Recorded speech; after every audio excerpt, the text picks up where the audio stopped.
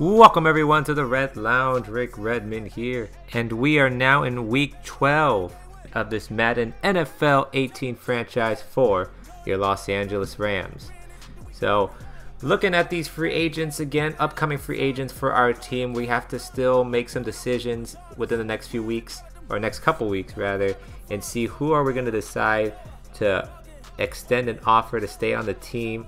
Right now, the bigger questions right now, at least on our team, is do we want to keep Maurice Alexander for $21 million, our starting strong safety, or LaMarcus Joyner, our free safety, at $20.2 million. Keeping them both would be very pricey. I ideally want to keep one of them, but that's the thing. Who do you choose? I mean, even though Alexander is the high overall, Joyner I felt like has been playing a little bit more better. And then we also have to decide on Trumaine Johnson. I think we franchised him, tagged him this year. But now, the next year, we're going to have to figure out, are we going to sign him to a long-term deal? $34 million for an 84 overall corner? I don't know. That's a lot of money. I mean, we could also just re-sign Nickell Roby-Coleman instead for $22.9 million, which is definitely cheaper, but he's only a 79 overall. Is it worth that much to give to somebody that's under an 80? So those are the decisions we're going to have to make within the next couple weeks here. So let me know what you guys think what we should do. In the meantime, we're going to, beforehand to our game action against the New Orleans Saints, who seemed like they were going to be a good playoff team come this year, have been devastated with some injuries, mainly Nick Fairley, a former Ram, and Michael Thomas, their star receiver, both out, and also one of their corners too. So that's going to be a little bit of troublesome for the Saints here today as we go up against them at home here in the LA Coliseum, as we are set to go in action here. You see probably Drew Brees somewhere in the middle of that, leading his little huddle charge, or his huddle chant as usual. Sean McVay getting his offense ready as we're trying to continue our winning ways here, as we're getting closer to the playoffs and seeing how we have an upcoming matchup with the Seahawks. That's definitely going to be a game to look out for. But here we go. New Orleans starts off with the ball. Well, actually, they started with the ball here, but we were both actually 3 and out on both our first drive. So this is technically the Saints' second possession of the game here. So on 3rd and 5, Brees dropping back, looking. He's got so much time here. Almost gets sacked. Oh, Robert Quinn almost had him. And ooh, if Brees were able to hit that, that would have been a big play. Probably that little tug by Robert Quinn kind of altered his throw.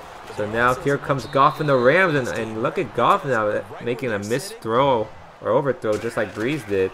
So both quarterbacks kind of struggling here so far. And oh, and look at this. Todd Gurley dropping a catch. That would have been an automatic first down, so that would result in us punting the ball. So now Saints back at it here. This time they're going to decide to run it, and it actually works out for them with Mark Ingram. And now here comes AP, their other running back, and oh, missed tackle. Oh, another missed tackle. We got to take him down, and oh, luckily the sideline might have helped us right there, but Peterson with a huge run now inside the 20. But here on 2nd and 3, Brees dropping back. He has to run away from the pressure, but Connor Barwin gets to him. So first sack of the game for him. Then on 3rd and 11, next play here with the quarter winding down. Here comes the pressure again. Oh, and it's Connor Barwin again. So 2 sacks back to back for Connor Barwin, this time from the other side. So that will give the Saints just a field goal after that drive. So luckily they're able to only give them a field goal. But now Goff here is trying to find somebody, gets sacked, so still having some trouble on the offensive end. So now here come the Saints' first play on this possession. It is picked up by Trumaine Johnson, and Johnson's going to stroll easily for a touchdown. That's a pick 6 for Trumaine. He probably heard the rumors about him not getting re-signed, and he's trying to make a statement that, hey, maybe I do deserve that big money contract.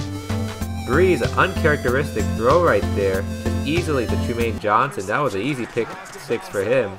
So our first score is actually on the defensive end to give us the lead 7-3. Now midway through the second here, Brees and the offense trying to get themselves back going here after that turnover. On 3rd down, hands it off to Ingram for a first down. And here comes AP now. Ooh, AP running, getting them another first down. So the running game is the strength and attacking our #1 ranked run defense. So looking pretty sharp on the run, on the ground so far. Breeze now finding Ted Ginn, who makes a nice spin move and gets enough for a first down. Saints marching down the field. No pun intended there.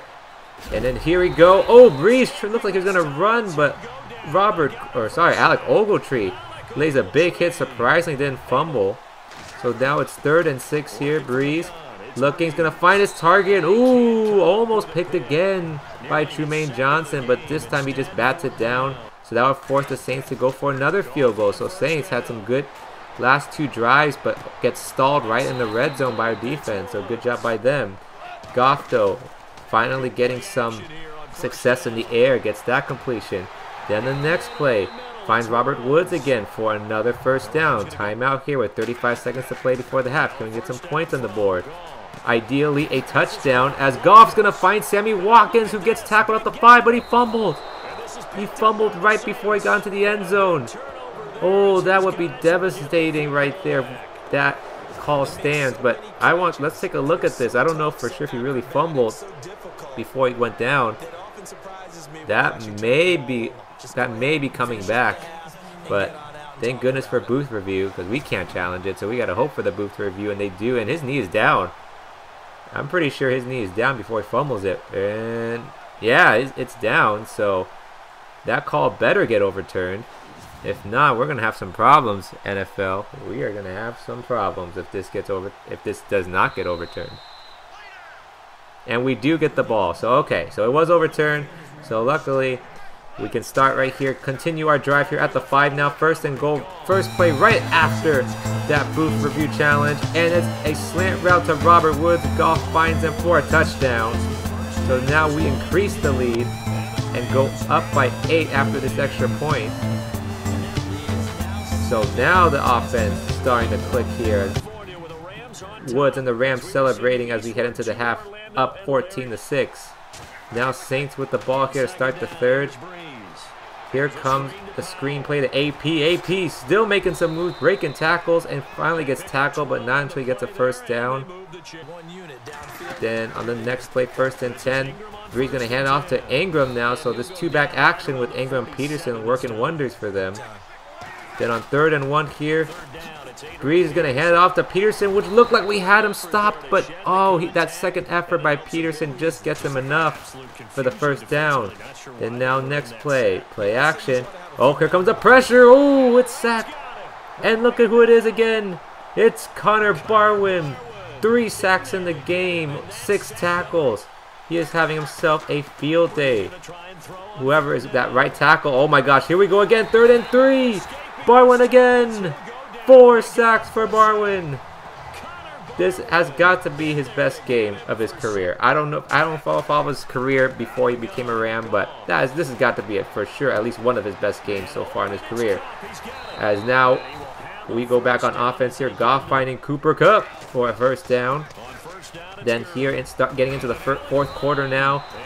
Gurley, who's been very quiet. We haven't really talked about him much except for that drop pass. Finally gets a big run there for a first down. Then on 3rd and 10, Goff got plenty of time. He's going to take a shot over the middle, but ooh, almost got picked actually. So instead, we're going to go ahead and settle for our 3 and go up by 8.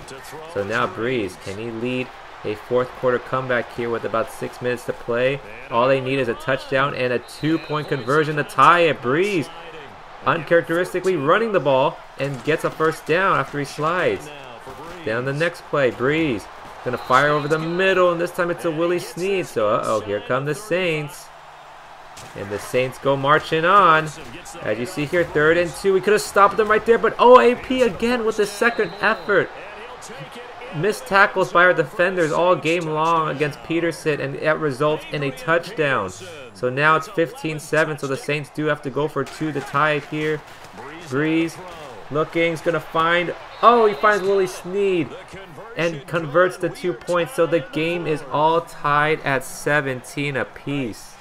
So now it's Goff's turn to respond. Can he get us the lead?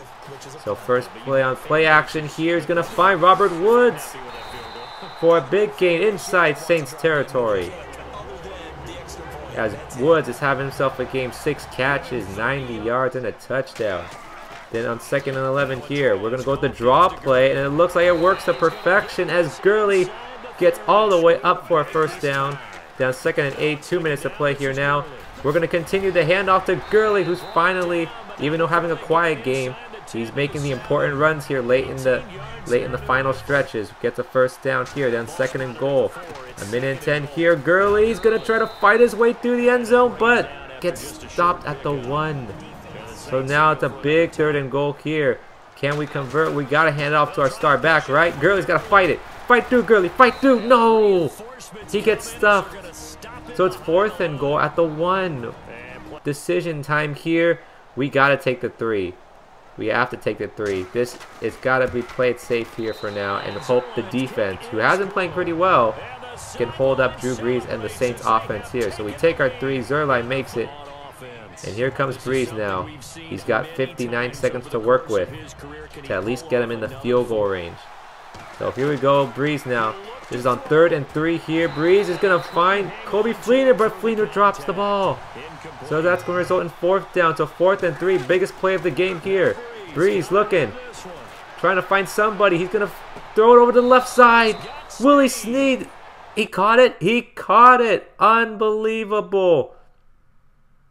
2 taps the feet on the sideline and gets out of bounds. So stops the clock. Brees now with 25 seconds to play. He's got to make some magic work, but it's a huge sack. Big sack. Oh wait, well, it's a sack nonetheless by Connor Barwin. You get the idea. Saints no timeouts left, so they gotta go and spike it, and they do. That's Connor Barwin's 5th sack of the game. So now on 4th and 19 here, probably the last play of the game. Brees going to take a deep shot down the field and just knock it down, thank goodness. The ball gets knocked away, and that's going to do it as the Rams survive and get a win against the New Orleans Saints, 20-17 at home. New Orleans, with their record at 2-8, could have pulled up an upset. This was an upset alert game right here. We had to stay on our toes, but glad we were able to pull it out here. Connor Barwin, man, that guy was a difference maker tonight. 5 sacks in the game. Huge props to him, as he's definitely the player of the game for us today. But thank you guys for watching this episode, guys. Until next time, this is Redmond signing out.